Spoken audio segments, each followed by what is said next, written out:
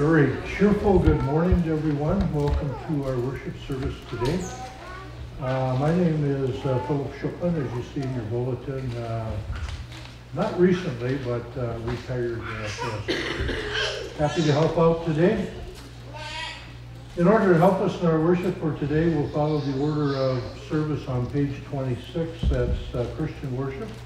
And you'll find the hymns in the blue hymnal. So we'll begin by singing the first hymn.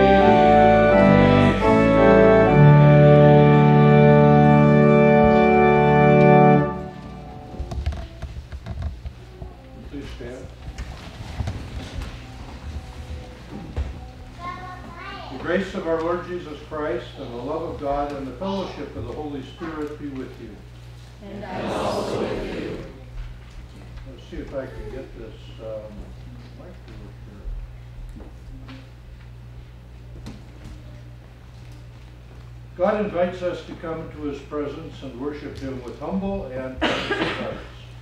Therefore, let us acknowledge our sinfulness and ask Him to forgive us. Holy and merciful Father, I confess that I am by nature sinful, and that I have disobeyed you in my thoughts, words, and actions. I have done what is evil, and failed to do what is good. For this I deserve your punishment, both now and in eternity. But I am truly sorry for my sins, and trusting in my Savior Jesus Christ, I pray. Lord, have mercy on me, a sinner. Now, I suspect that many of you came to church for different reasons today, but I hope the primary reason that you're here, every one of you, is to be reminded that all of your sins are forgiven in Christ. And so now this is the most important part of the service. We're going to hear that most excellent of news. God, our Heavenly Father, has been merciful to us. and has given his only Son to be the atoning sacrifice for our sins. Therefore, as a called servant of Christ and by his authority, I forgive you all of your sins. In the name of the Father, and of the Son, and of the Holy Spirit. Amen. Now, you just heard that your sins are forgiven. If you just won a prize for a trip around the world or a new car, is that what you'd say, Megan? Oh, yeah? Amen means, so shall it be. In other words, I heard what you said, and now I want to believe that. So I'm going to end this, and let's hear a long, strong amen. I forgive you all of your sins in the name of the Father, and of the Son, and of the Holy Spirit. Amen. Very good.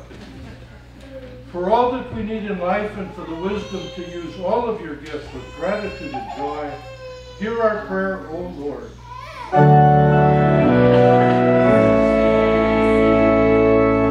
For the steadfast assurance that nothing can separate us from your love, and for the courage to stand firm against the assaults of Satan and every evil. Hear our prayer, O Christ.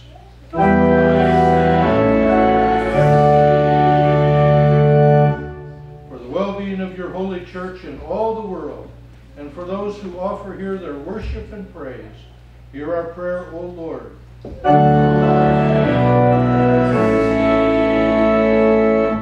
Merciful God, maker and preserver of life, uphold us by your power and keep us in your tender care.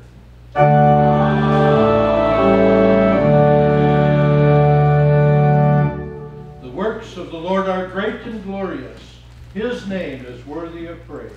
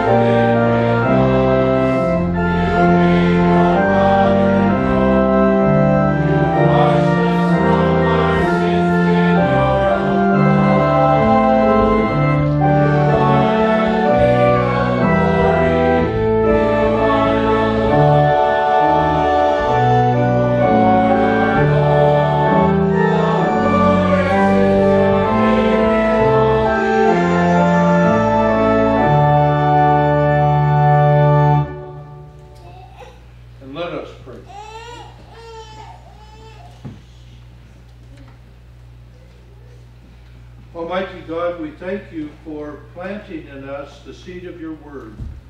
By your Holy Spirit, help us to receive it with joy and bring forth fruits in faith and hope and love. Through your Son, Jesus Christ our Lord, who lives and reigns with you and the Holy Spirit, one God, now and forever.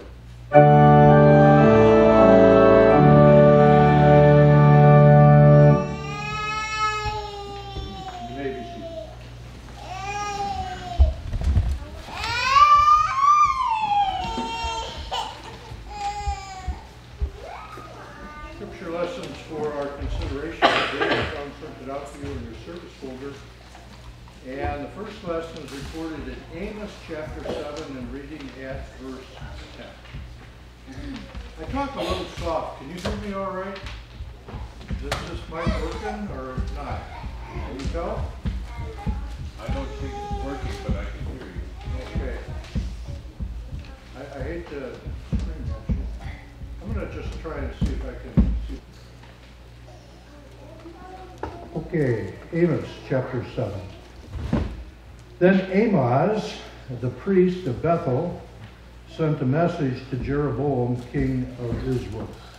Now this is the priest that's going to send this message, and he isn't going to want to hear from God's prophet. And wouldn't that be the same way today? How many of you would feel comfortable confronting a politician or a president or a governor or a senator that is immoral and sinning and doesn't have any faith? And that was the work of the prophets in the Old Testament quite often.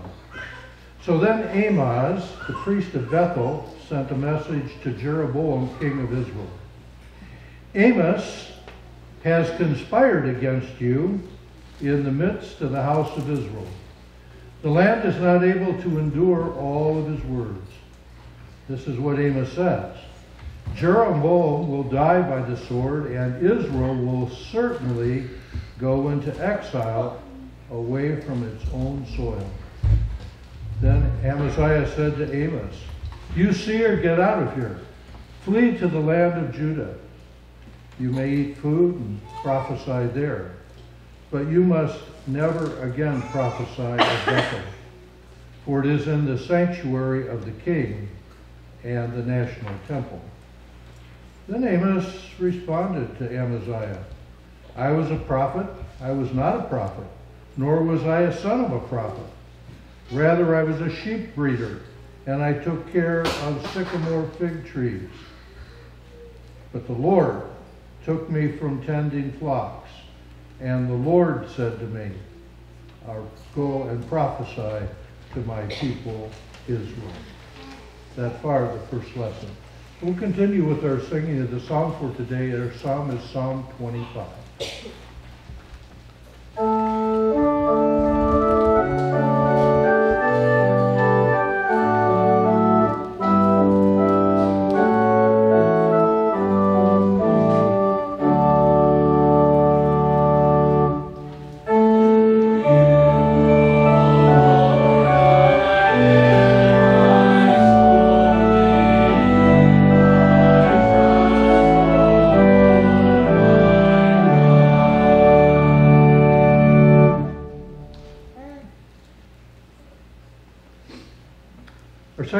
For today is recorded in Titus chapter 1 and reading at the 5th verse.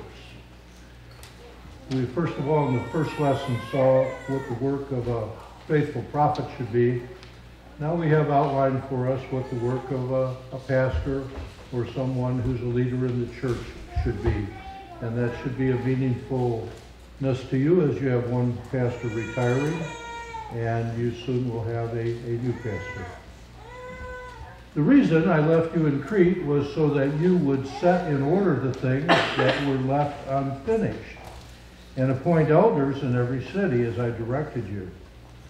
Such a man is to be blameless, the husband of only one wife, and to have believing children who are not open to a charge of wild living or disobedience.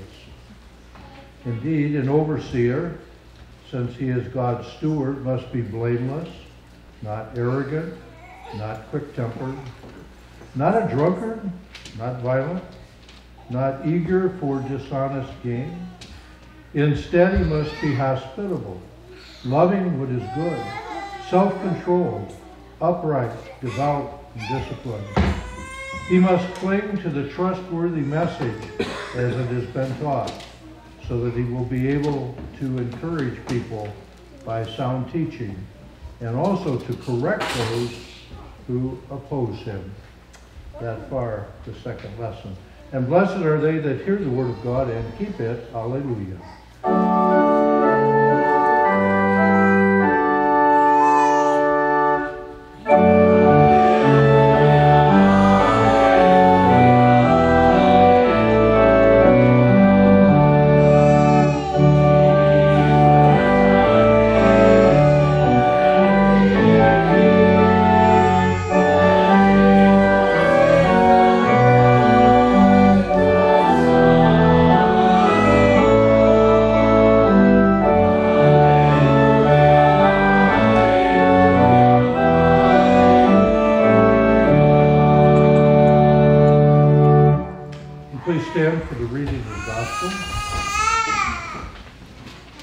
The Holy Gospel for today is recorded in Mark chapter 6 and reading at the 7th verse. Jesus called the 12 and began to send them out 2 by 2. He gave them authority over the unclean spirits. He instructed them to take nothing for their journey except a staff, no bread, no bag, no money in their money belts. They were to put on sandals, but not to wear 2 coats. He said to them, "Whenever you enter a house, stay there until you leave that area. Any place that will not receive you or listen to you, as you leave there, shake off the dust that is under your feet as a testimony against them." They went out and preached that people should repent. They also drove out many demons. They anointed many sick people with oil and healed them. That far the gospel lesson.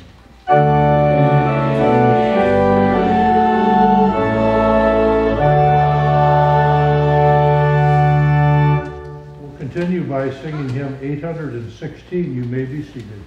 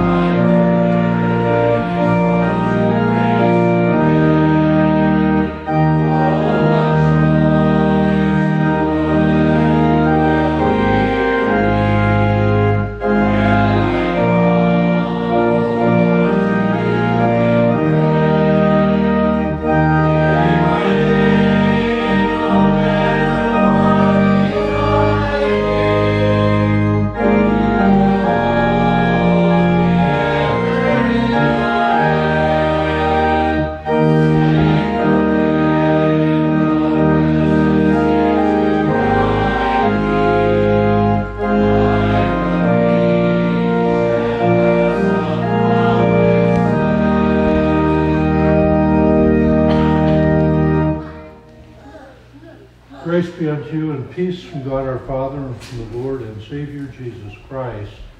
Amen. I kind of picked on you a little bit about your amens here, but I want to compliment you on the way you sing. Beautiful. Today I want to talk to you about anxiety and stress, but you all look pretty relaxed. So I don't know if I want to change that. Well, I think most of you know that stress kills. It can divide families. It can cause trouble in the workplace. If you're anxious about something, maybe you don't sleep well at night. Well, what causes stress and anxiety and unhappiness?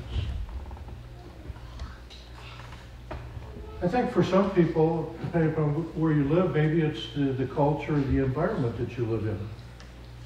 Some of you may know I spent the last almost 50 years of my ministry in the Illinois area, mostly Chicago. It's much more stressful to drive around here. I almost ran into a car this morning. And it was going a lot faster than I was expected because it was the only one on the highway. Maybe you think your lifestyle is a little bit slower and a little bit more relaxed here in central Wisconsin. I'm sure for some of you it is.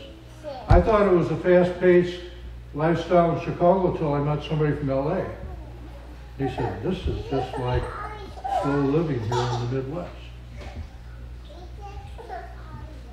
Maybe it's anxiety over being sick. Or wondering how your children are going to fare if maybe they're in line to go to war someplace in the world. Had a grandson over in northern Italy, was on pins and needles. They were going to send him off to the Middle East. Maybe his parents were more so. But I'd like to suggest to you this morning that reasons for real stress and anxiety in life go much deeper than just our experiences. They start with the soul of a country.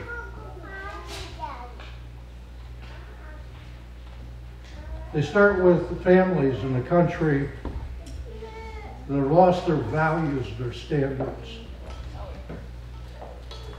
Sometimes you just want to say, how dare does a politician or a salesman or an educator look us in the eye and tell us something that is patently untrue? When you've lost integrity and when you've lost honesty and values, stressful living goes right along with that. Another thing that causes stress is values above our expectations. People expect a whole lot more out of life than even God demands. And if you're running the rat race of life trying to live up to somebody else's expectations, that's going to cause stress too.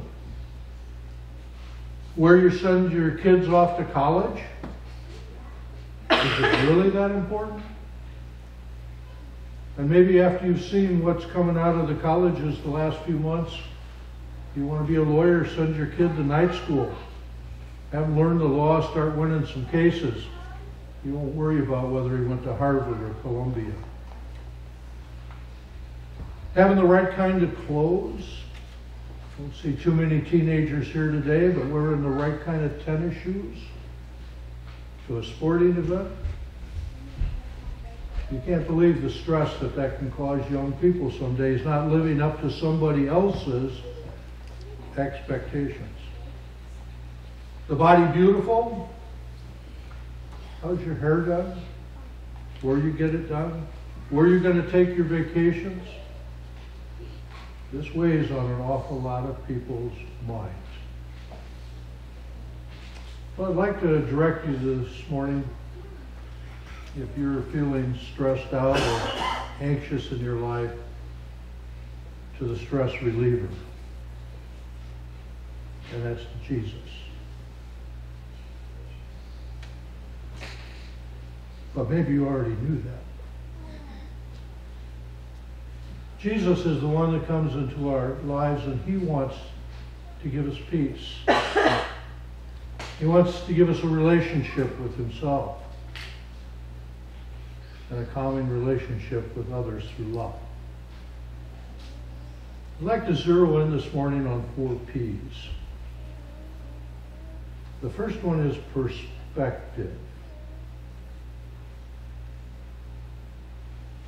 Shortly before Jesus was to go to the cross, he got his disciples together in an intimate room, and he began to talk to them about their future. They were anxious. They were stressed. They didn't know what was going to happen. Their leader, their master, their teacher was going to go away. And they just didn't understand this business about the cross. And so Jesus told his disciples, he said, in this world, he said, who can finish the sentence? He said, in this world, he said, you have trouble. But take heart, he says, I have overcome the world. And he said, in me is peace. The devil has inflicted a moral chaos on this world and uncertainty that sinners have a hard time getting their arms around.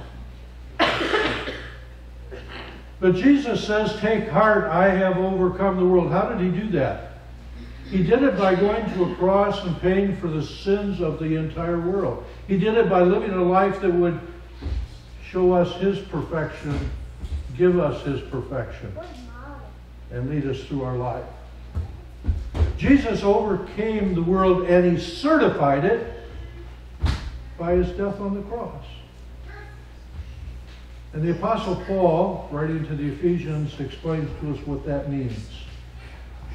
It means, he says, that Jesus has ascended into heaven. He sits at the right hand of God. And God has placed all things under his feet. And he rules over the world in the interest of his church. Now let's make that practical. What does that mean? He rules over the world in your interest. The church is believers.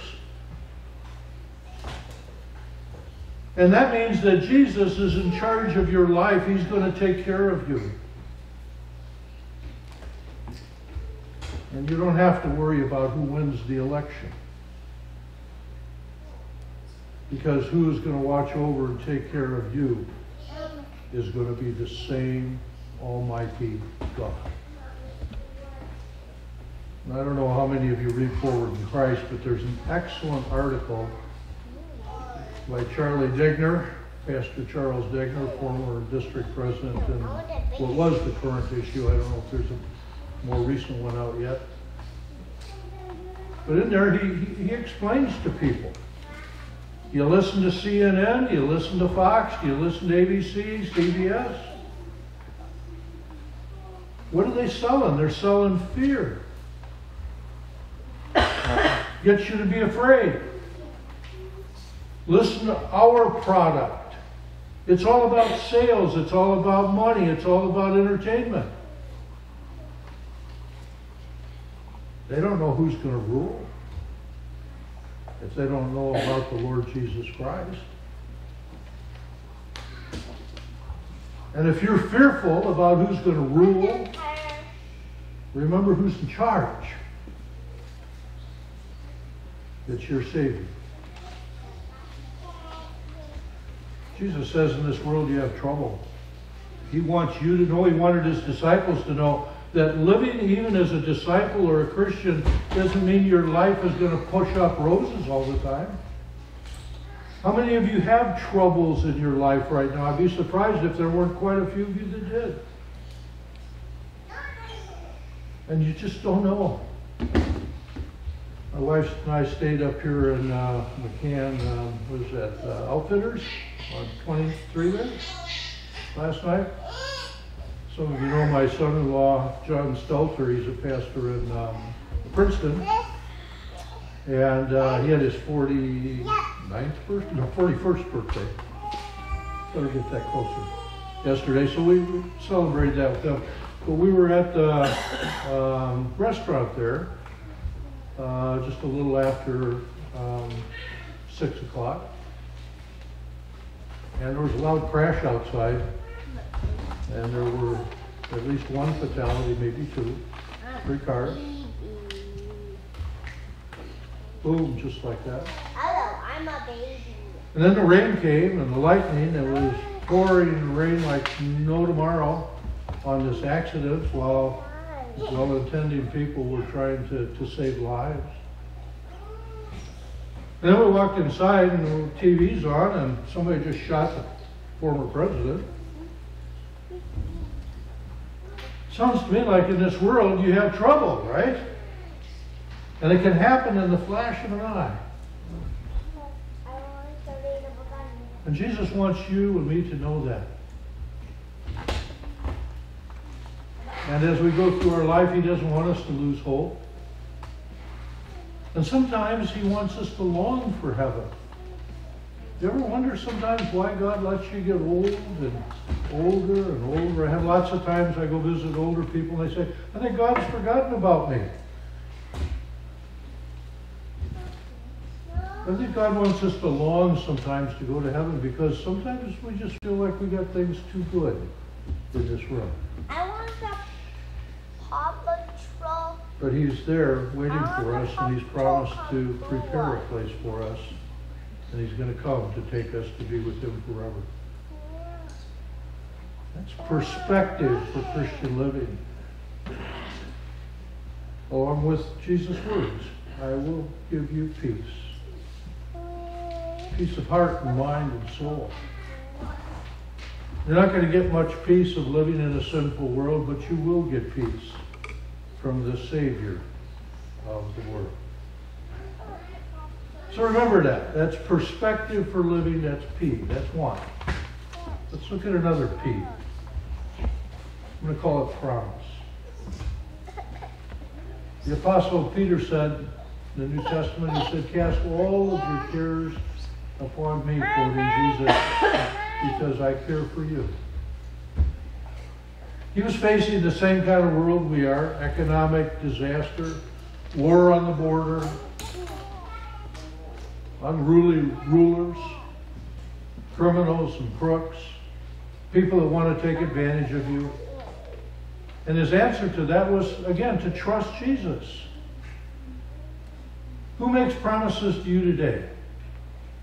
I know it's an election year, but just think about it once. Think of all the promises that people are making. Are you really going to put your marbles in the bag of Uncle Sam taking care of you? Or are you going to look to your Heavenly Father who promises rain and sunshine and crops and help? Where is your real help and where is your real strength for day-to-day living coming from? Remember the first commandment, that we should fear and love and trust in God above all things. God's the one that promises to take care of us, and He will take care of us for time and for eternity. That's why He sent His Son. What about priorities? In His Sermon on the Mount, Jesus said, don't worry about what you're going to eat or what you're going to drink or what you're going to wear. He says the heathen worry about all of those things. But He said, you seek first the kingdom of God and His righteousness, and all of these things will be added unto you. I know a lot of people that struggle with those words of Jesus. To put their life and their livelihood into the hands of a loving God.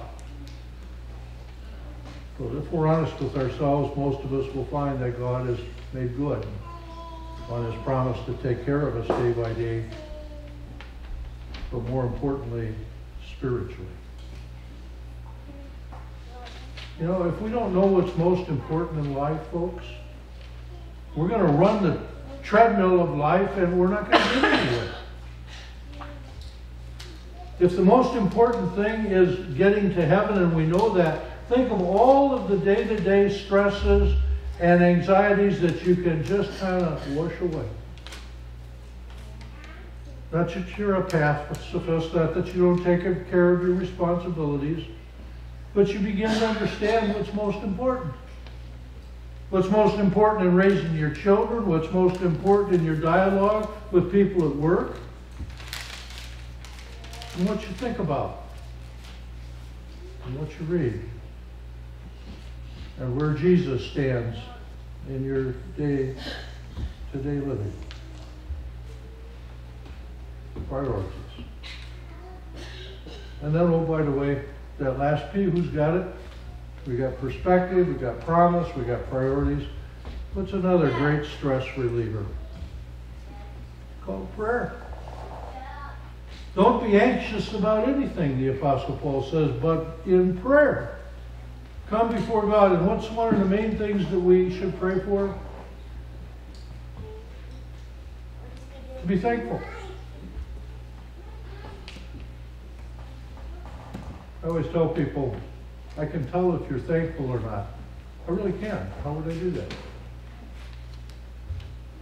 You can tell if you're thankful by what you complain about. If you're really thankful, you would be thankful for every breath of air you take. When you complain about things, it means you think you deserve something better than you got. And what do we deserve? Every one of us. We deserve to go to hell. And then look what God does for us. He sacrifices His Son. He gives most of us good health and day-to-day living and good circumstances. And we find it so hard in our life to say thank you.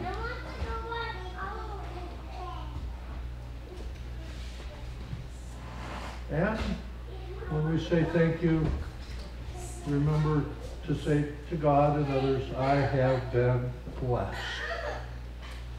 Now you might think this is a little odd. After spending almost 50 years in the ministry, I think I finally figured out a definition for being blessed. Have you ever told people that? Had a good year at the office, so God's blessed us. Our family is together, God blessed us. The crops were good this year, God blessed us. I don't think any of those definitions fit.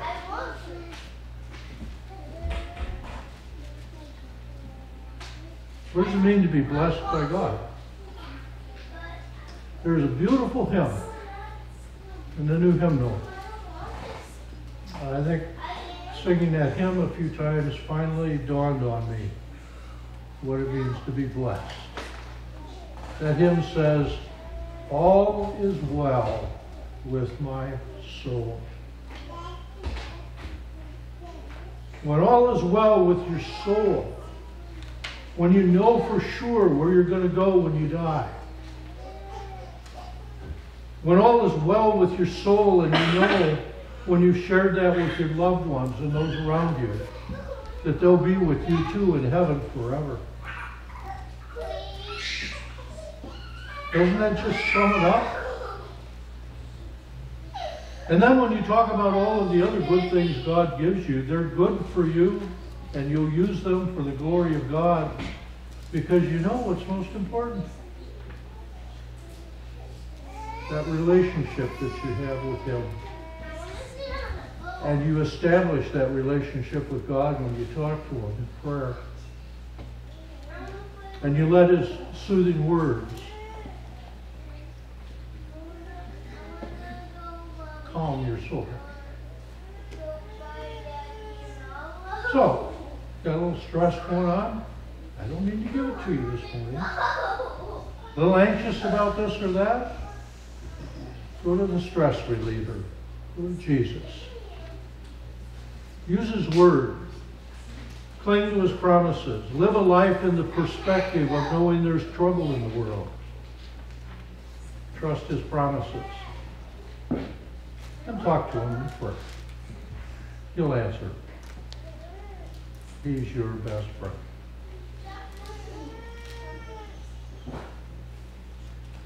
Amen. And please stand and we'll confess our Christian faith.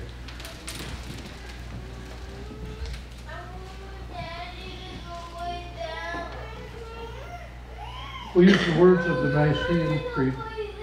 We believe in one God, the Father, the Almighty, maker of heaven and earth, of all that is seen and unseen. We believe in one Lord Jesus Christ, the only Son of God, eternally begotten of the Father, God from God, light from light, true God from true God, begotten, not made, of one being with the Father. Through him all things were made. For us and for our salvation, he came down from heaven, was incarnate to the Holy Spirit and the Virgin Mary, and became fully human. For our sake he was crucified under Pontius Pilate. He suffered death and was buried. On the third day he rose again in accordance with the Scriptures. He ascended into heaven and is seated at the right hand of the Father. He will come again in glory to judge the living and the dead, and his kingdom will have no end.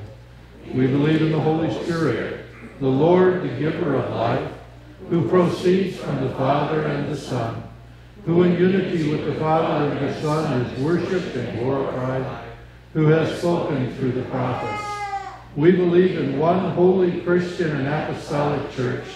We acknowledge one baptism for the forgiveness of sins. We look for the resurrection of the dead and the life of the world to come. Amen. And you may be seated.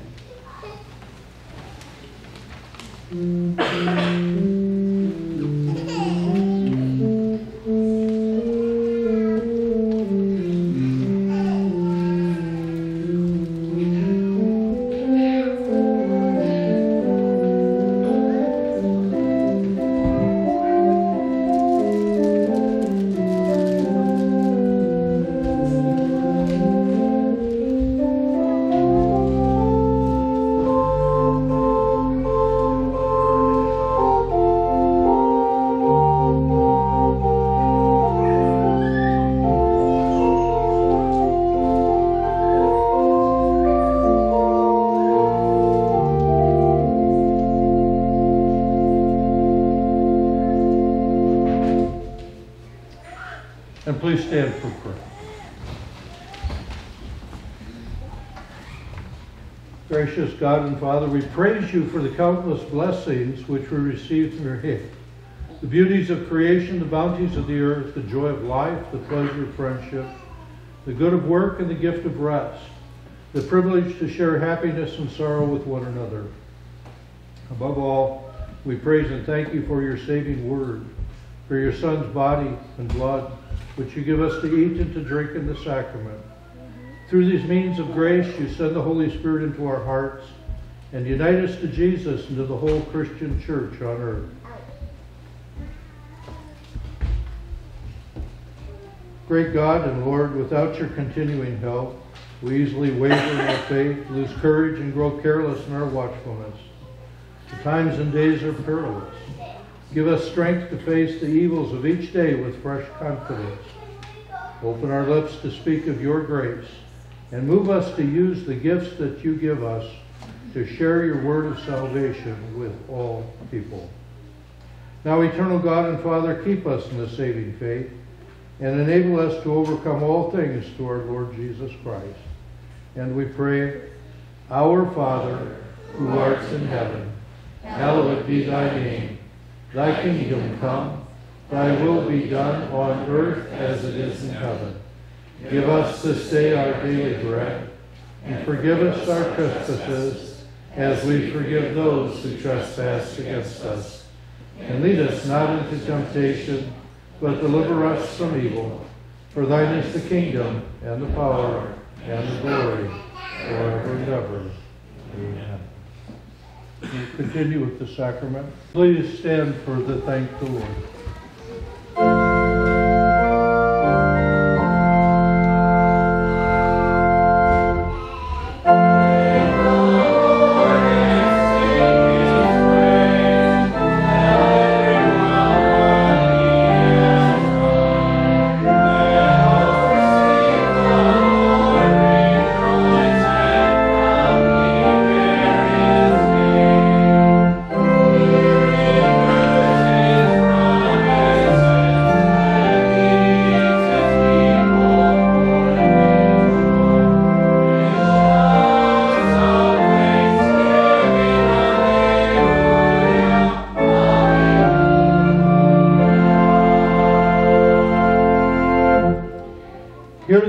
Preserve your people, O Lord, that the lips which have praised you here may glorify you in the world, that the eyes which have seen the coming of your Son may long for his coming again, and that all who have received in his true body and blood the pledge of your forgiveness may be restored to live a new and holy life through Jesus Christ our Lord, who lives and reigns with you and the Holy Spirit, one God, now and forever.